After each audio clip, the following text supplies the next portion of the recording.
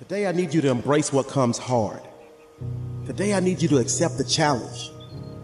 Today I need you to fall in love with the process. There will be plenty of opportunities to get discouraged, to lose your passion and think that it's not meant to be. But if you're going to reach your destiny, you have to have a made-up mind. If you give up after the first time, or the 5th time, or the 30th time, what that really means is you didn't want it bad enough. There should be something you're believing for that you are relentless. You are not moved by how impossible it looks. You're not discouraged by how long it's taking.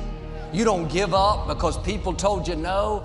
Your attitude is, if I have to believe my whole life, I am not going to stop believing. I am not going to take no for an answer. I'm not going to settle for mediocrity. I'm going to keep pursuing what was in my heart.